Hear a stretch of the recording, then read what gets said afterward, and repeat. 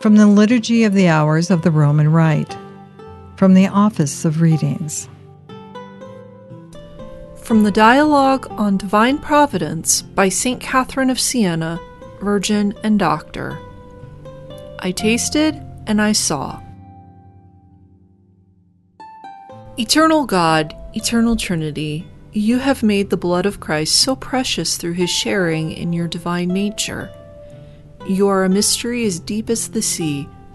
The more I search, the more I find, and the more I find, the more I search for you. But I can never be satisfied. What I receive will ever leave me desiring more. When you fill my soul, I have an even greater hunger, and I grow more famished for your light. I desire above all to see you, the true light, as you really are. I have tasted and seen the depth of your mystery and the beauty of your creation with the light of my understanding. I have clothed myself with your likeness and have seen what I shall be.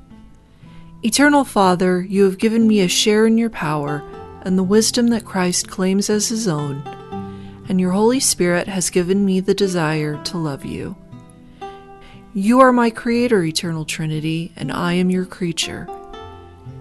You have made me a new creation in the blood of your Son, and I know that you are moved with love at the beauty of your creation, for you have enlightened me. Eternal Trinity, Godhead, mystery deep as the sea, you could give me no greater gift than the gift of yourself.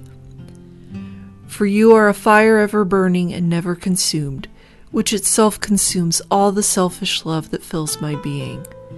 Yes, you are a fire that takes away the coldness, illuminates the mind with its light, and causes me to know your truth. By this light, reflected as it were in a mirror, I recognize that you are the highest good, one we can neither comprehend nor fathom. And I know that you are beauty and wisdom itself. The food of angels, you gave yourself to man in the fire of your love.